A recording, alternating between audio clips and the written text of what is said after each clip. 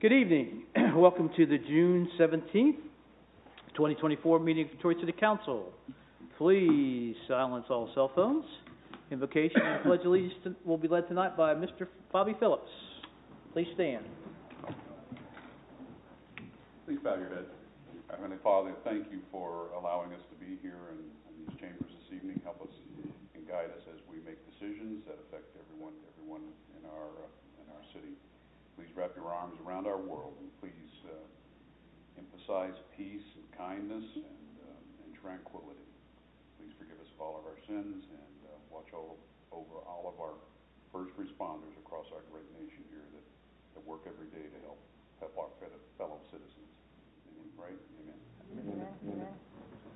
I pledge allegiance to the flag of the United States of America and to the republic for which it stands, one nation, under God, indivisible, with liberty and justice for all.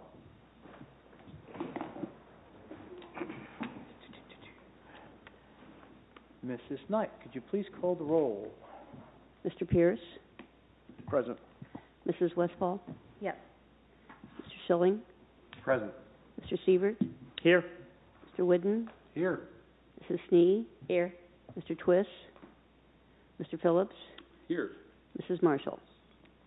Move to excuse Mrs. Marshall. Second.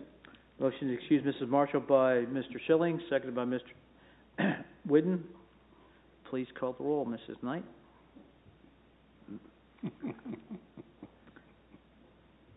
That's okay. It's one less action we have to take. Move to excuse Mr. Twist. Good thing we started with Marshall. There's no excuse for Mr. Twist. Just So this is the vote on excusing Mrs. Marshall. yes. Mrs. Westfall? Yes. Mr. Schilling? Yes. Mr. Sievert? Yes. Mr. Whidden? Yes. Mrs. Snee? Yes. Mr. Twist? Yes. Mr. Phillips? Yes. Mrs. Marshall is excused. Mr. President, you should probably just acknowledge that And Mr. Mr. Twist is here. just walked in at 7:04 and joined us. Well, you could have read the report, but you weren't here, so Mr. Sievert's going to read it. So we're on to summary of minutes, Mrs. Knight, please, when you are ready. Minutes of Council, June 3, 2024. Committee reports. Community and Economic Development Committee recommended that legislation be prepared regarding submitting applications to the Ohio Department of Development for CDBG and Community Allocation Program funds related to the Crawford Street Pedestrian Pathway Project and the Hurlinger Park improvements. And then this was discussed. Committee recommended legislation be prepared authorizing the director to execute the Ohio Department of Development Anti-Displacement and Relocation Assistance Plan.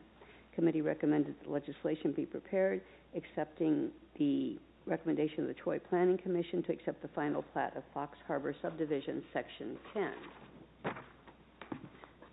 Regarding the ELC, LLC, and Poor Annexation Committee recommended that 3 pieces of legislation be presented and approved. Streets and Sidewalks Committee recommended that legislation be prepared for the consent legislation for the ODOT safety improvements to I-75 and State Route 41 interchange. There were comments from the audience regarding the Crawford Street and Hurlinger Park projects. Resolution number R25, 2024, related to the ECL and Poor Annexation, which would be the Statement of Services, was given first reading and was adopted. Resolution number R26, 2024, related to the ECL and Poor Annexation, buffer requirements, was given first reading and was adopted. Resolution number R27, 2024, the ECL and Poor Annexation acceptance was given first reading and was adopted. Resolution number R28, 2024, application for CDBG funds and for the Neighborhood Revitalization Program was given first reading and was adopted. Resolution number R2924, a preliminary consent for ODOT related to improvements at State Route 50, State Route 75, and State Route 41 was given first reading and was adopted. Ordinance number O-22-2024, executing the Ohio Department of Development Residential Anti-Displacement and Relocation Assistance Plan, was given first reading and was adopted. Ordinance number O-23-2024, accepting the final plat of Fox Harbor Subdivision, Section 10, first reading and adopted. Following various comments, council adjourned at 8:36 p.m. Move to accept the minutes. Second. Motion to accept the minutes by Mr. Whidden, seconded by Mr. Pierce. Mrs. Knight, please call the roll. Mr. Schilling, Yes. Mr. Siebert, Yes. Mr. Whidden, Yes. Mrs. Snee. Yes. Mr. Twist, Yes. Mr. Phillips, Yes. Mr. Pierce, Yes. Mrs. Westfall. Yes. Minutes are approved. Moving on to committee reports, Community Partnerships Committee. Mr. Siebert's going to sub for Mrs. Marshall tonight. Thank you, Mr. President. On June 10th, the committee met to consider recommending resolution supporting the Ohio Commission for the United States Semiquacentennial America 250-OH. Troy has been approved to become an America 250-Ohio community, as such in partnership with the Troy Foundation, the Troy Area Chamber of Commerce, the Troy City Schools, Troy Main Street, Inc., and the Activate Troy Partnership. The city will participate in proposing programs, projects, and events to celebrate the 250th anniversary of the United States and to provide educational opportunities to acknowledge and celebrate the contributions of Ohioans to the nation over the past 250 years and to inspire future leaders to follow in their footsteps. This committee recommends that legislation be prepared approving a resolution supporting the Ohio Commission for the United States Semiquacentennial America 250-OH and authorizing the Director of Public Service and Safety to execute any related documents. Respectfully submitted, myself, Mr. Twist, and Ms. Marshall as chairwoman. Questions, comments? We will stay with Mr. Siebert and have a few reports from Finance. Thank you. We have 3 reports today, all revolving loan funds.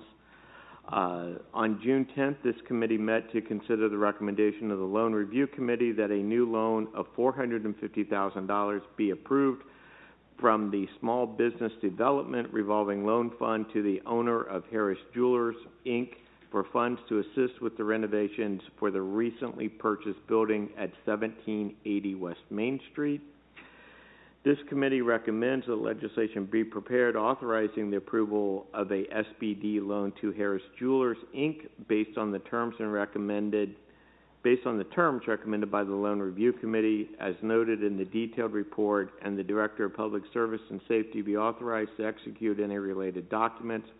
This committee further supports emergency legislation so that the loan can be approved and the project proceed without delay.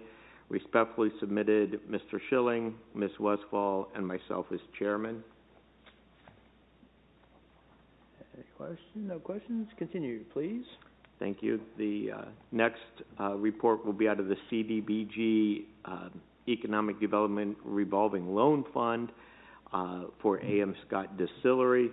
On June 10th, this committee met to consider the recommendation of the Loan Review Committee that a new loan of $150,000 be approved from the CDBG Economic Development Revolving Loan Fund to Anthony Scott and Jessica Nielsen on behalf of A.M. Scott Distillery, LLC, for funds to finance the purchase of additional restaurant equipment at the location at 9 West Main Street.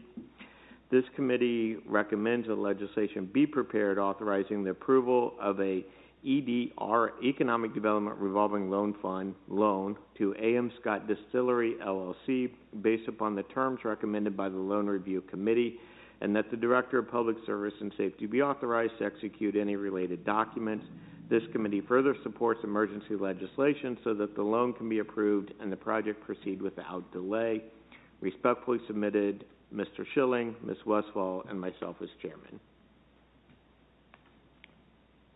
And the last one?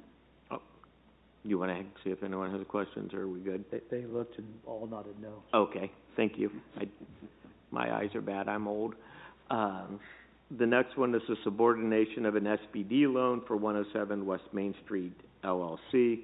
On June 10th, this committee met to consider subordination of the mortgage lien position on an existing loan from the Small Business Development Revolving Loan Fund that was made to 107 West Main LLC for the property improvements located at 107 West Main Street. The subordination has been recommended by the Loan Review Committee. This will allow the owner to secure additional funding from Minster Bank to finish second-floor renovations, the costs of which are higher than initially anticipated. The city's loan will be adequately secured. This does not commit any additional city funds. The committee recommends the legislation be prepared approving the requested mortgage lien subordination for the SBD loan made to 107 West Main LLC and authorizing the Director of Public Service and Safety to execute a subordination agreement. This committee supports emergency legislation so that the subordination process can be completed with both 107 West Main LLC and Minster Bank as soon as possible, and there is no delay to this project. Respectfully submitted, Mr. Schilling, Ms. Westfall, and myself as chairman. Any questions, inquiries on that? I do have a question. The loan is being asked to be altered because they were over their budget or over their expected cost. Is that what you said? You want to address it? Well, just as a general comment, what was indicated to us was that there were some inflationary issues that happened. They are simply asking for another loan, so it followed the exact same process as any other loan application, and that's why we're changing positions so that they could go and get bank financing and push our subordination a little lower. Okay. But again, we're sufficiently collateralized with the appraisal of the building as well as personal guarantees. Thank you. Yeah. I just want to, we're always been second, right? If there's bank financing involved, they would typically take the first position. So, yeah, my understanding from the Loan Review Committee is they're going out to get a new loan to do more improvements, and their bank has requested that we can, because what would happen when they would have to pay off their first loan when they get their new financing. So they're just asking for us to subordinate so we don't jump up to first, and that's why there's no real impact on the city financially, which is why we did that. Thank you. We have an oral report from Law and Ordinance Committee. Mr. Whidden. Thank you, Mr. President. The Ohio Division of Liquor Control has transmitted the notice of an application for a new C1 liquor permit for Family Dollar Stores of Ohio, LLC, doing business as Family Dollar number 32647, located at 924 North Market Street. A C1 permit is defined as beer only in original sealed containers for carry-out only. The Troy Police Department has not recommended an objection or hearing request be filed. Any questions? Thank you, sir. That takes us to citizen comments. Is there any citizens in the audience that would like to comment? At a 2-minute limit at this time? Have anything? All right. Seeing none, we will move on to resolutions. Mrs. Knight, could you please read R30-2024, please? Resolution number R30-2024. Resolution approving the application of Harris Jewelers, Inc. for loan assistance from the Small Business Development Revolving Loan Fund and declaring an emergency. This is a loan in the amount of $450,000. This is the first reading. Move to suspend. Second. Motion to suspend the readings by Mr. Pierce, seconded by Mr. Whidden. Mrs. Knight, please call the roll. Mr. Sievert? Yes. Mr. Whidden? Yes. Mrs. Sneed? Yes. Mr. Twist? Yes. Mr. Phillips? Yes. Mr. Pierce? Yes. Mrs. Westfall? Yes. Mr. Schilling? Yes. Move to adopt. Second. Motion to adopt by Mr. Sievert, seconded by Mr. Schilling. Mrs. Knight, please call the roll. Mr. Whidden? Yes. Mrs. Snee? Yes. Mr. Twist? Yes. Mr. Phillips? Yes. Mr. Pierce? Yes. Mrs. Westfall? Yes. Mr. Schilling? Yes. Mr. Siebert? Yes. Resolution is adopted. Will you please read Resolution R 31, 2024? Resolution number R 31, 2024.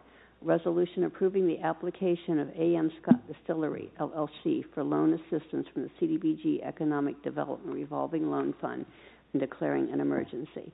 This is a loan in the amount of $150,000 as recommended by the Loan Review Committee. This is the first reading. Move to suspend. Second. Motion to suspend by Mr. Pierce, second by Mr. Phillips.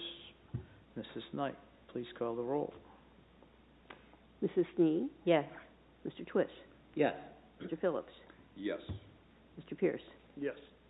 Mrs. Westfall? Yes. Mr. Schilling? Yes. Mr. Siebert? Yes. Mr. Whidden? Yes. Move to adopt. Second. Motion to adopt by Mrs. Snee, seconded by Mr. Pierce. Mrs. Knight, please call the roll. Mr. Twist? Yes. Mr. Phillips? Yes. Mr. Pierce? Yes. Mrs. Westfall? Yes. Mr. Schilling? Yes. Mr. Siebert? Yes. Mr. Whidden? Yes. Mrs. Snee? Yes. Resolution is adopted. Mrs. Knight, could you please read R 32, 2024? Resolution number R 32, 2024. A resolution of the City of Troy, Ohio, State of Ohio, supporting the Ohio Commission for the United States Semi-Quincentennial America 250 OH. This is the first reading. Move for suspension. Second. Motion for suspension by Mr. Phillips, seconded by Mr. Schilling. Mrs. Knight, please call the roll. Mr. Phillips? Yes. Mr. Pierce? Yes. Mrs. Westfall? Yes. Mr. Schilling? Yes. Mr. Siebert? Yes. Mr. Whidden? Yes. Mrs. Snee? Yes. Mr. Twist? Yes. Move to adopt. Second. Move to adopt by Mr. Twist, seconded by Mr. Pierce. Mrs. Knight, could you please call the roll? Mr. Pierce? Yes. Mrs. Westfall? Yes. Mr. Schilling? Yes. Mr. Siebert? Yes. Mr. Whidden? Yes. Mrs. Snee? Yes. Mr. Twist? Yes. Mr. Phillips? Yes. Resolution is adopted. All right, we have one ordinance tonight. Mrs. Knight, will you please read ordinance O 24, 2024? Ordinance number O 24, 2024. Ordinance subordinating a mortgage lien for 107 West Main LLC and declaring an emergency. This has been recommended for approval by the Loan Review Committee. This is the first reading. Move to suspend. Second. Move to suspend by Mr. Pierce, seconded by Mr. Phillips. Please call the roll, Mrs. Knight. Mrs. Westfall? Yes. Mr. Schilling? Yes. Mr. Siebert? Yes. Mr. Whidden? Yes. Mrs. Snee? Yes. Mr. Twist? Yes. Mr. Phillips? Yes. Mr. Pierce? Yes. Move to adopt. Second. Motion to adopt by Mr. Phillips, seconded by Mr. Pierce. Mrs. Knight, please call the roll. Mr. Schilling? Yes. Mr. Siebert? Yes. Mr. Whidden? Yes. Mrs. Snee? Yes. Mr. Twist? Yes. Mr. Phillips? Yes. Mr. Pierce? Yes. Mrs. Westfall? Yes. Ordinance is adopted. We're breezing right along. Do we have any communications this week? No, sir. Mayor, do you have any comments you would like to make? Just that as we get started with the summer, we have a concert Friday night on Prada Plaza, the Cleveland Keys, being sponsored by the Troy Foundation for their 100th anniversary. That's going to be a lot of fun. There's a dance floor. I thought it was just pianos, but it is a whole band, but 2 pianos. So sounds like a lot of fun. And then Saturday night is Bon Jovi tribute band. It is not Bon Jovi himself. He will not be here. I know last time I announced that the Beatles were here. It is not Bon Jovi, but At Treasure Island, right? pardon? Treasure Island? Treasure Island, yes, and food trucks will be there. So we're getting a good start to summer kicking off. The heat's ramping up. Hopefully tempers aren't. Yeah. And that's it. Thank you. Director of Public Service and Safety, Mr. Pitterton. Thank you, Mr. Chair. Just a couple of things. I would be remiss if I didn't mention July 4th holiday, the fact that the offices are closed.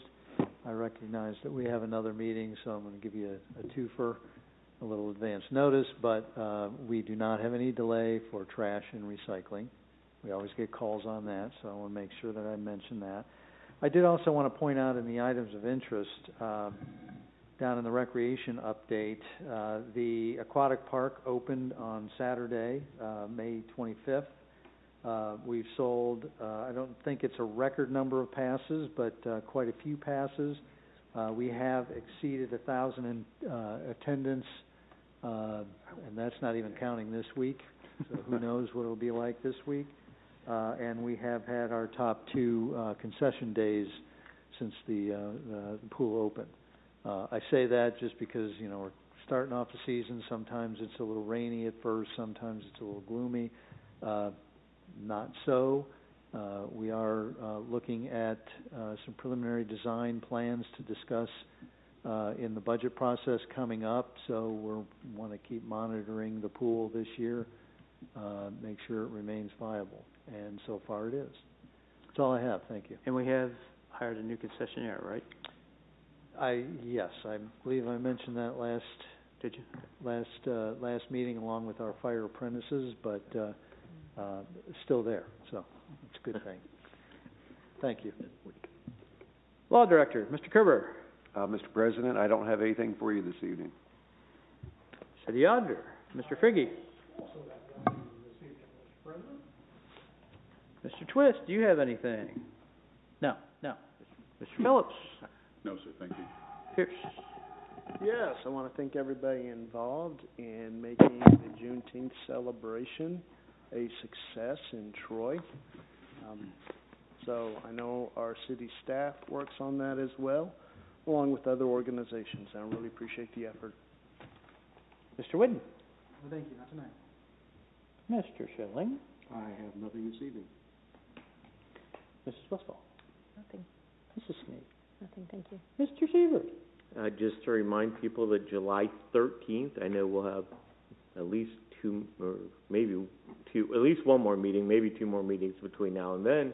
The at-large members will be at the Senior Citizen Center at 9 o'clock for our quarterly meeting, and we would certainly invite anybody to come and have an open and candid discussion about our city. Fire and police have any comments? Citizens? That makes it short and sweet. Our next meeting will be July 1st, 7 o'clock, right here. Thank you for attending.